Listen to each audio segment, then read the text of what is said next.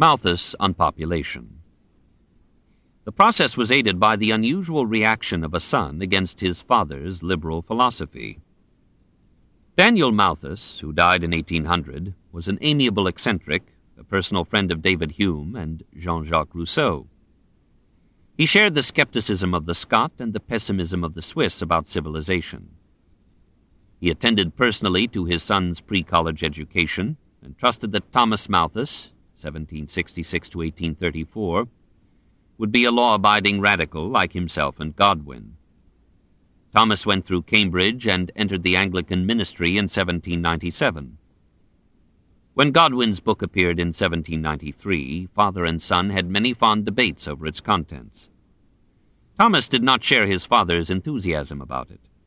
This utopian fancy of triumphant reason, he felt, would be repeatedly stultified by the simple fact, so pithily declared in the book of Ecclesiastes, that when the supply of food rises, its beneficence is soon annulled by an increase in population. As the fertility of the earth is limited, and there is no bound to the sexual mania of men, the multiplication of mouths, through earlier marriage, reckless reproduction, lowered infantile and senile mortality, must soon consume the augmented food. The father did not accept this conclusion, but he admired the force with which it had been argued, and he asked his son to write out his views. Thomas did, and the result was published in 1798 as An Essay on the Principle of Population as it Affects the Future Improvement of Society. It began with a disarming apology to the two writers whose optimism it challenged. I cannot doubt the talents of such men as Godwin and Condorcet. I have read some of their speculations on the perfectibility of men and society with great pleasure. I have been warmed and delighted with the enchanting picture which they hold forth. I ardently wish for such happy improvements. But I see great, and to my understanding unconquerable difficulties in the way to them. These difficulties it is my present purpose to state, declaring at the same time that, so far from exulting in them as a cause of triumph over the friends of innovation, nothing would give me greater pleasure than to see them completely removed. Malthus tried to put his argument in mathematical form. Allowing that the food supply may increase arithmetically every 25 years, from 1 to 2 to 3 to 4 to 5 to 6, etc., the population, if unchecked, and allowing 4 surviving children to every couple, would increase geometrically every 25 years, from 1 to 2 to 4 to 8 to 16 to 32. At this rate, in 2 centuries the population would be to the means of subsistence as 25 to 9. In 3 centuries it would be 4,096 to 13. And in 2,000 years the difference would be incalculable. The reason why population has not risen so rapidly is that it was limited both by negative and by positive checks on reproduction. The negative checks were preventive, the deferment of marriage by poverty or other causes, vice, by which Malthus meant extramarital sex, unnatural passions, homosexuality, sodomy, etc., and the various means of contraception in or outside of marriage. When these negative factors failed to keep population in balance with the food supply, nature and history provided positive checks operating upon individuals already existing. Infanticide, disease, famine, and war, painfully balancing births with deaths. From this somber analysis, Malthus drew surprising conclusions. First, there is no use raising the wages of working men, for if wages are increased, the workers will marry earlier and will have more children. The population will grow, the mouths will increase faster than the food, and poverty will be restored. Likewise, it is useless to raise the poor rates, taxes for the care of the unemployed. This will be an incentive to idleness and larger families. Mouths will again multiply faster than goods. The competition among buyers will allow sellers to raise the prices of their diminishing stocks, and soon the poor will be as poor as before. To complete his demolition of Godwin, Malthus went on to consider the dream of philosophical anarchism. If government were to disappear, every man would be obliged to guard with force his little store, as we bar our doors and windows when law and order fail. Selfishness would be triumphant, contention perpetual. With all restraints removed from mating and coitus, reproduction would advance faster than production, overpopulation would reduce each individual's allotment of goods, and utopia would collapse in desperate competition, price and wage spirals, inevitable chaos, spreading misery. Government would have to be restored. Private property would have to be protected to encourage production and investment. Private violence would have to be suppressed by public force. History would return to its traditional formula, the products of nature divided by the nature of man. In a revised and much extended form of the essay, Malthus laid down, more clearly and harshly than before, the preventive remedies that might render unnecessary the catastrophic cures used by nature and history. He proposed a halt to poor relief and a check on interference with free enterprise. The law of supply and demand should be left to operate in the relations of producers and consumers, employers and employees.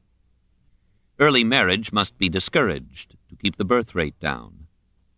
Our obligation is not to marry till we have a fair prospect of being able to support our children. Above all, men must learn moral restraint before and after marriage. The interval between the age of puberty and marriage must be passed in strict chastity. Within marriage there must be no contraception in any way or form. If these or equivalent regulations are not observed, we must resign ourselves to periodical reductions of overpopulation by famine, pestilence, or war. The essay on population was received as a divine revelation by the conservative elements of the British people. Parliament and the employers felt warranted in resistance to the demands of liberals like Robert Owen for legal mitigations of the laws of supply and demand. William Pitt withdrew the bill he had introduced for extending poor relief. The measures already taken by the government against British radicals seemed justified by Malthus's contention that these peddlers of utopia were seducing simple souls to tragic delusions. British manufacturers were strengthened in their belief that low wages made for disciplined labor and obedience. Ricardo made the Malthusian theory the foundation of his dismal science. It was after reading Malthus that Carlyle gave that name to economics. Now nearly all the evil incident to the Industrial Revolution could be ascribed to the reckless fertility of the poor. The liberals were at first thrown into dismay and disarray by Malthus's essay. Godwin took 20 years to draw up his answer, and then his book of Population, an Answer to Malthus, of 1820, was mostly a reiteration of his hopes and a complaint that Malthus had converted the friends of progress into reactionaries by the hundred. William Hazlitt was an exception. In an essay on Malthus in The Spirit of the Age, of 1824, he attacked the merciless divine with all the sharp edge of his intellect. The fertility of plants, he thought, could be relied upon to outrun the fertility of women. A grain of corn will multiply and propagate itself much faster even than the human species. A bushel of wheat will sow a field. That field will furnish seed for 20 others. There will be green revolutions. Later writers brought up an array of facts to calm Malthusian fears. In Europe, in China, in India, population has more than doubled after Malthus. Yet their people are better fed than before. In the United States, the population has doubled several times since 1800. Nevertheless, despite an ever lower population of the people required for it, agriculture produces more adequately than ever before and has an immense surplus for export. Contrary to Malthus, the rise in wages has brought not an increase but a lowering of the birth rate. The problem is no longer a deficiency of seeds or fields, but a shortage in the supply of non-human energy to operate the mechanisms of agriculture and industry of villages and towns. Of course, the real answer to Malthus has been contraception, its moral acceptance, its wider dissemination, its greater efficacy, its lower cost. The general secularization of thought broke down the theological barriers to birth control. The Industrial Revolution transformed children from the economic assets they had been on the farm to the economic handicaps they became in cities as child labor slowly diminished, as education became expensive, as urban crowding rose. Intelligence spread. Men and women realized that changed conditions no longer required large families. Even war now demanded technical inventiveness for competition in material destruction rather than masses of young men deployed in competitive homicide. So the answer to Malthus came not from Godwin's theories, but from the neo-Malthusians and their propaganda for birth control. In 1822, Francis Place published Illustrations and Proofs of the Principle of Population. He accepted Malthus's principle that population tends to increase faster than the food supply. Restraint, he agreed, is necessary, but not by postponing marriage. Better would be the acceptance of contraception as a legitimate and relatively moral substitute for nature's blind fertility and war's wholesale destruction. He himself had 15 children, of whom 5 died in childhood. He scattered through London handbills printed at his own expense, advocating birth control, and he continued his campaign till his death at the age of 83 in 1854. Malthus lived long enough to feel the force of Place's arguments. In 1824 he contributed to the Encyclopaedia Britannica an article revising his theory, withdrawing his frightening mathematical ratios and laying new stress upon overpopulation as a factor in the struggle for existence. Many years later, Charles Darwin wrote in his autobiography, "In October 1838, 15 months after I had begun my systematic enquiry, I happened to read for amusement Malthus on population, and being well prepared to appreciate the struggle for existence from long-continued observation of the habits of animals and plants, it at once struck me that under these circumstances favorable variations would tend to be preserved and unfavorable ones to be destroyed. The result of this would be the formation of a new species.